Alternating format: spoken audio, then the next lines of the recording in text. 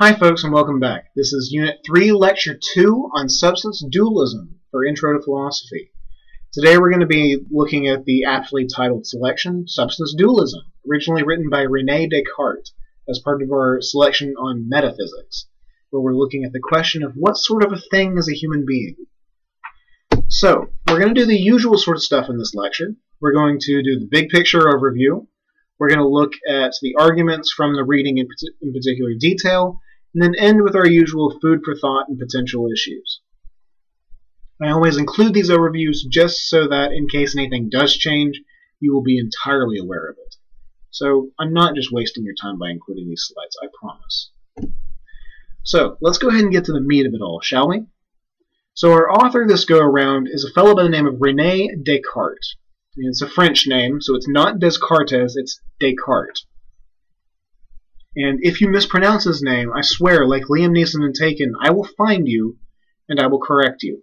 I will really force you to stop saying Descartes, I swear. Too many people make that mistake. Anyway, Descartes was a French modern philosopher and mathematician. And I say modern because really anything in philosophy after the medieval period is kind of considered in the modern time period. So for us, it's kind of a relative term. When we talk about more living folks, we generally say contemporary or current philosophy. But anyway, Descartes is really well known for his work in metaphysics, epistemology, and particularly the philosophy of mind. And I promise you've actually seen some of his work before. If you have ever graphed something in a math class on a coordinate plane, something where you had to count over for the x's and up for the y's, well then you did work on what's known, in addition to a coordinate plane, as a Cartesian plane. Something that this guy, this particular Frenchman, came up with about 400-something years ago while he was sick in bed with a fever and staring at a fly on the ceiling, and realizing that he could describe where it was by counting over and up from a particular fixed point on the ceiling. Honestly, when you kind of look at the things that people like this guy accomplished, it starts making you feel a little inadequate in life sometimes. But despite all of his fame among mathematicians and math teachers, my own mother included, he's actually best well known in philosophy for a work called Meditations on First Philosophy, or just more commonly, the Meditations. And this is where our reading comes from, actually. See, the Meditations are Descartes' attempt, sort of, like not literally, but sort of to try and start philosophy over from scratch, at least for himself. He wanted to throw out the kinds of things that happened in most other people's books. See, in the medieval period, the big fundamental movement was called scholasticism. And it was really characterized by large debates, references to other scholars, and subtle, complicated arguments. They didn't do so many big systematic things. They would usually refer to somebody like Aristotle and say, okay, so if Aristotle says this, then what should we conclude about this particular matter of theology or small metaphysical question? And so all the papers were sort of complicated. You had to know the context. You already had to know the debates. It was really hard to get a grasp on things, and there weren't really clear answers. Quite honestly, it was pretty similar to today's philosophy. But Descartes wanted to get away from all that. Instead, he wanted to try and work out a single big systematic set of beliefs and arguments for pretty much everything. And so to start off with, that meant that he needed to find an absolute foundation for every belief that he had, and only believe those beliefs that he had justification for. If he couldn't justify it, then he wasn't going to still continue to think it, and continue to believe it and consider it true. So instead, he was going to try and find something that was absolutely certain, something beyond all doubt, something that would serve as a foundation for everything else, and then derive all of the other true beliefs from that absolutely certain statement. So he was searching for justification, and then only tried to believe in what he thought he was justified in doing so.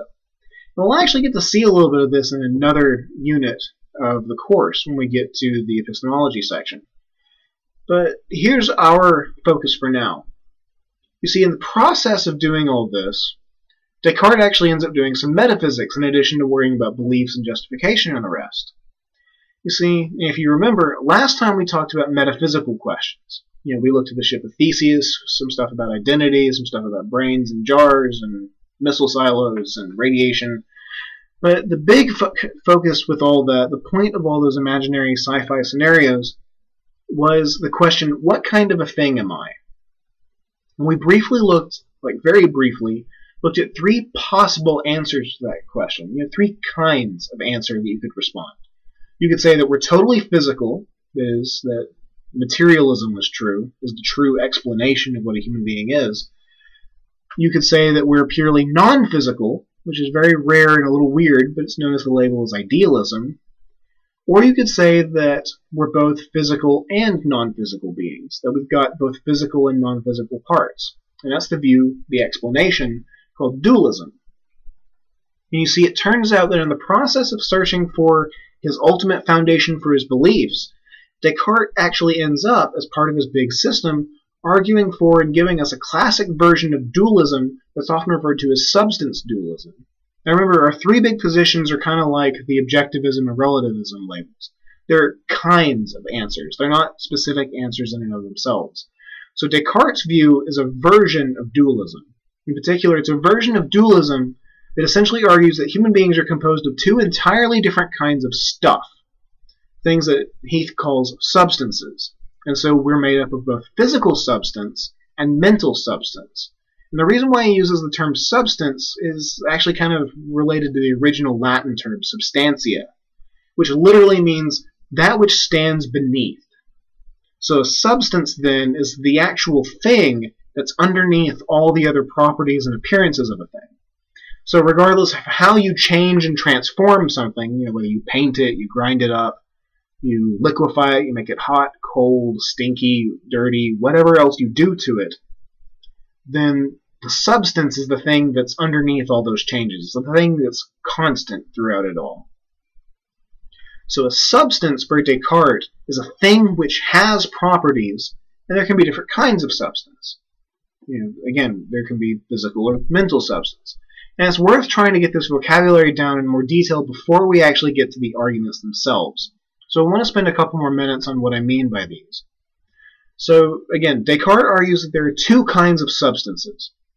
Physical substance, or more technically in his terminology, extended substance, in Latin the res extensa, or thinking substance, the res cogitans. And this is the thinking and mental stuff. Now, extended substance is his label for physical things.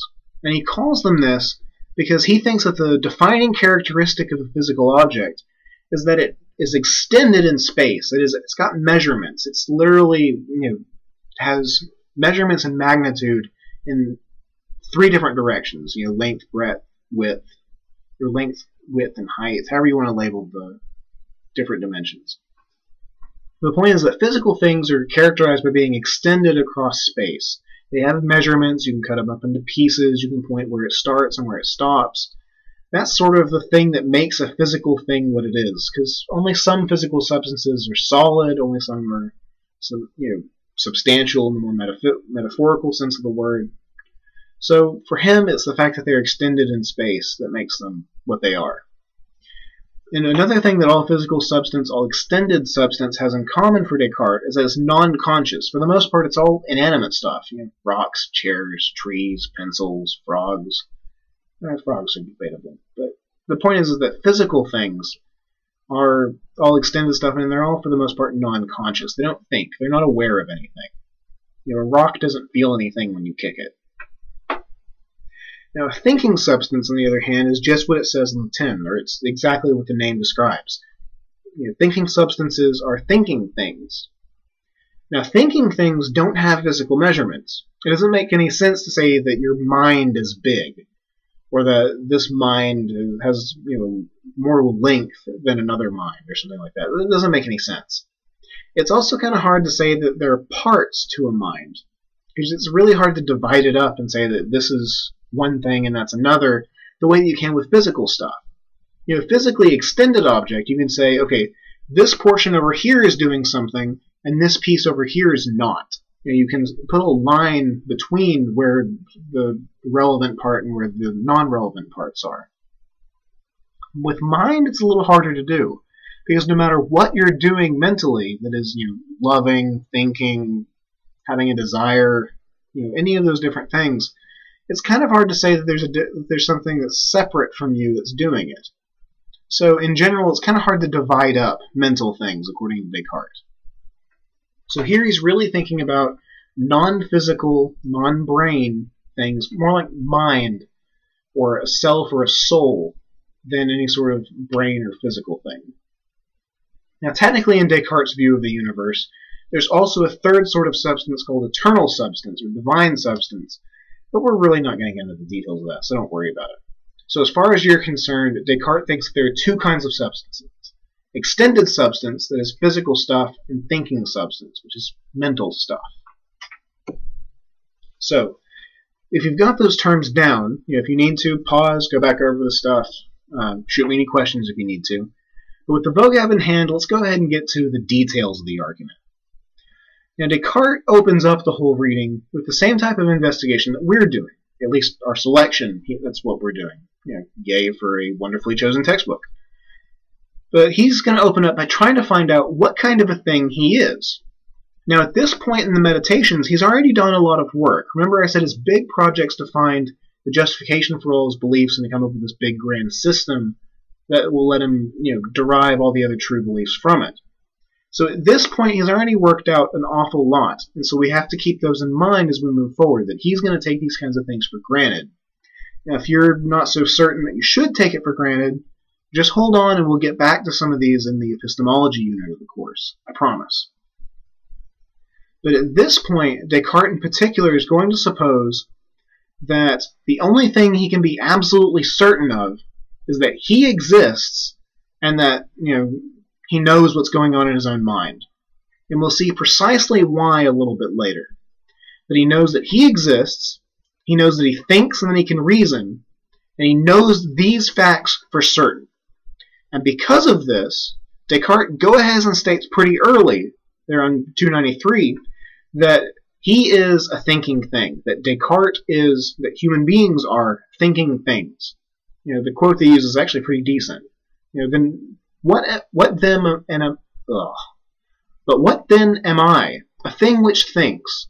What is a thing which thinks? It is a thing which doubts, understands, conceives, affirms, denies, wills, refuses, and also imagines and feels. So he's not just talking like we're cold, calculating Vulcans or anything like that. We are things that do mental stuff, including all the emotions and desires and things that normally go on inside our own heads. And this isn't meant to be just a random observation. He's not just starting off with some random weird thing. You see, Descartes thinks that being a thinking thing is our one defining feature. For one, it's one of the only things we can know for certain about ourselves, because we don't have to go through any extra steps to prove it. As soon as you start thinking about how could I know that I'm a thinking thing, well, you've pretty much just already given yourself evidence. You're thinking in order to think that question. In the process of doubting or wondering or investigating at all, you've proven pretty directly that you can think and that this is one of the big things about you. And to kind of help show that this is an immediate thing, that there's no middle step to help figure it out, Descartes actually goes through an example usually referred to as the ball of wax. So, Descartes has us consider something that for him would have been, very common and directly in front of him and most other readers. A small piece of wax, say from a candle or I think more directly from a hive immediately. And so he wants us to, think about how easy it is to observe and identify the wax. We can look at it, we can handle it, we can see that it's, kind of yellowish white, it smells like honey, it's cold, it's hard, it's firm, it's slightly malleable, but not really. And so it's really easy for us to observe and identify and label all of its characteristics. But all of those characteristics can change. All you've got to do is leave that little lump of wax by the fire, and it'll start warming up, it'll start melting, it'll turn into a puddle, it'll get soft, it'll get squishy, its color will change, the scent will go away. Pretty much every quality about that little ball of wax can change. But somehow you still want to say that it's the same ball of wax as before. Even if you left the room and came back and saw it melted, for whatever reason, you would say it's still the same piece of wax. So that's not something that your senses directly give you. That's something that your mind has to think through a little bit.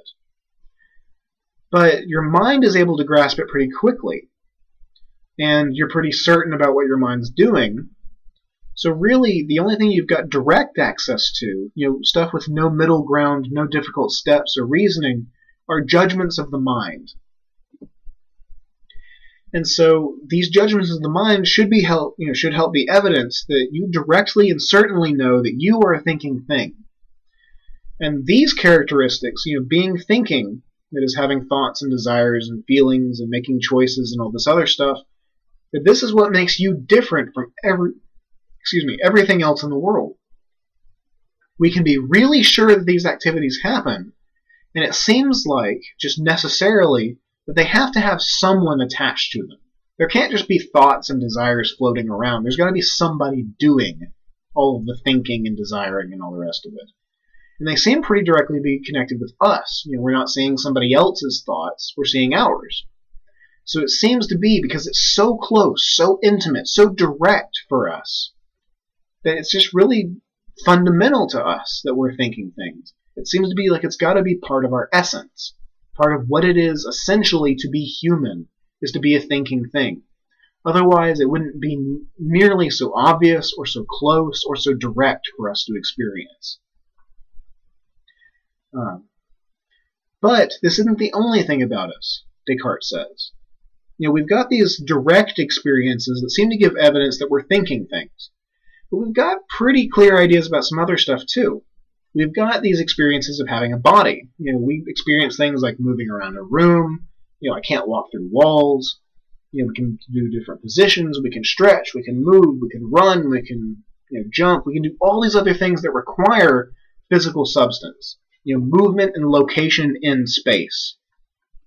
And so it seems like we've got pretty clear ideas about having a body. Now, this body seems to be unthinking. My hand, say, if I'm looking at it and moving it around and stuff, it doesn't seem to be having any thoughts of its own. We talk about that way sometimes metaphorically in English. We don't really mean that something has a life of its own with regards to my body parts. Instead, all the thinking and perceiving and all that stuff seems to happen in my mind. It seems to happen in me. So the body seems like it's unthinking, but it can perceive. It can feel pain, it can see things, it can feel cold, it can touch stuff. So the body can react and soak up things. It can do all the passive processes, but the active stuff like thinking and deciding and choosing, these are things only done by thinking substance. So it seems like we're thinking things, but we're attached to bodies. And the only way that we can perceive and whatnot is that we're attached. So it seems like we've got pretty good reason to think that we're both thinking and physical. So this starts pointing us towards a little bit of dualism, but he wants to clarify a few points as well. See, Descartes wants to point out that while we have bodies, we're not identical to our bodies. In other words, us and our bodies are separate things. And so Descartes gives another argument. Consider like when you wake up in the morning. If you were identical to your body, that is, if you were not separate from your body in some way, if you were literally the exact same thing as your body, then you wouldn't be able to be certain that you existed until you could see the body, or otherwise get physical information about it.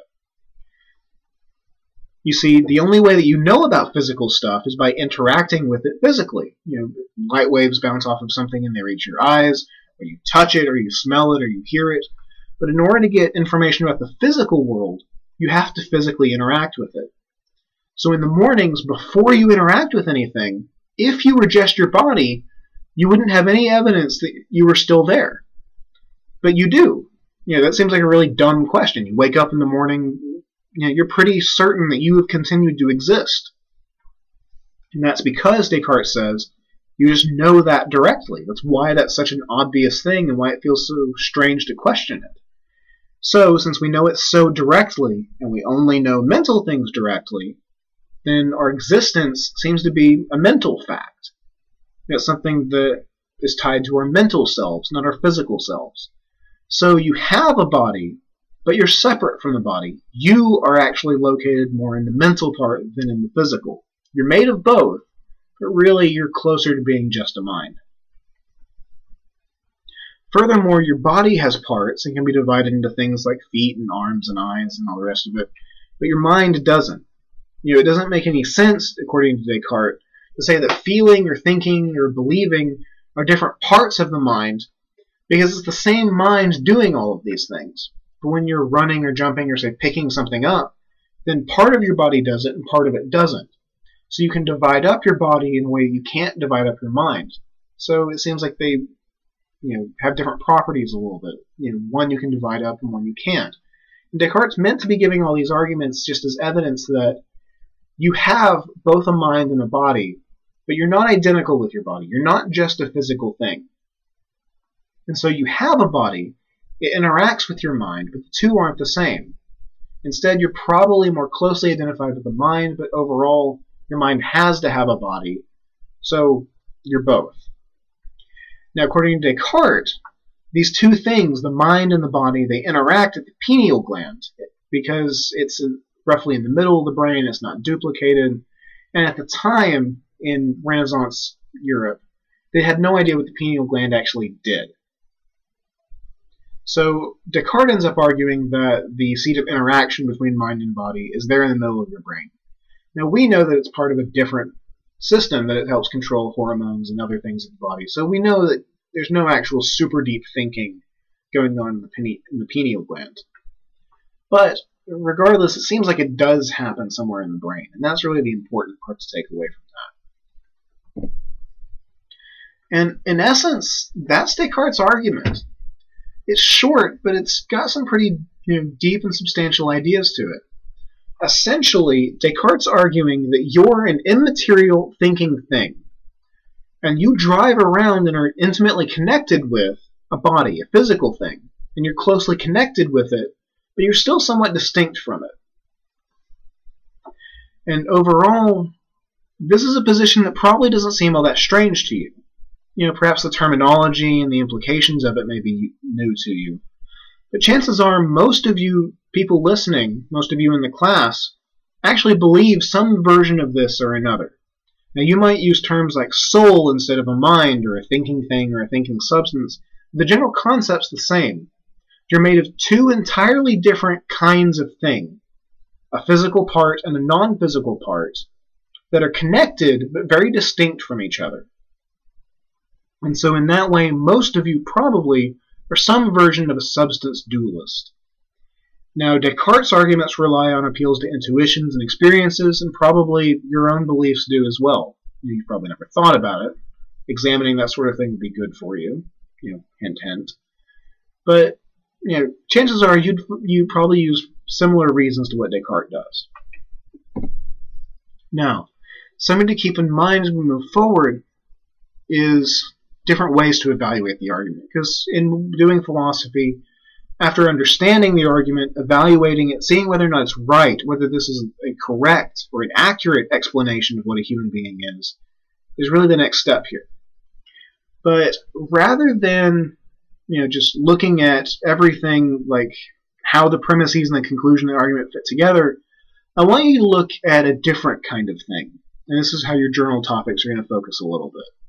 Instead of just seeing whether or not this is a valid argument, whether the conclusions and the premises hook up in a certain way, instead I want you to keep in mind that these are attempts at explaining a situation, trying to explain something that science can't solve.